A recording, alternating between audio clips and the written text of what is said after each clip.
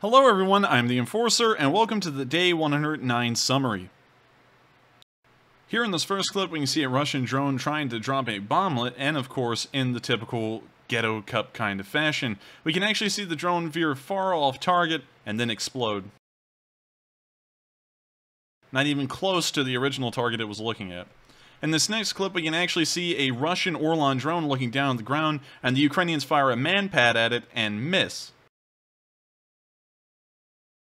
The Russians have been starting to use Orlan drones more and more as the war has gone on, and the drone presence has definitely been felt. We could also see an Xbox controller.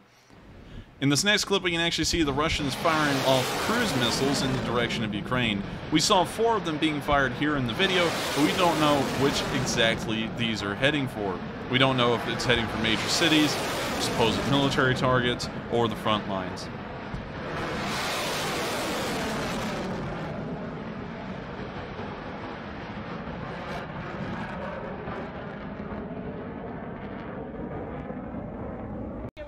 In Lysychansk today, we can hear the sound of artillery coming down on the city as Ukrainian forces are now in the city and preparing to defend it if necessary. The cities of Lysychansk and Severodonetsk have been the most contentious part of the front lines for around a month as the Russians have struggled to try and gain any ground in this area. The Ukrainians have been holding them back, but the situation is far from over and we don't really know how it will end. We can now see our last clip where we can see Su-25s of the Ukrainian armed forces flying over the plains of southern Ukraine and just getting a good look at it.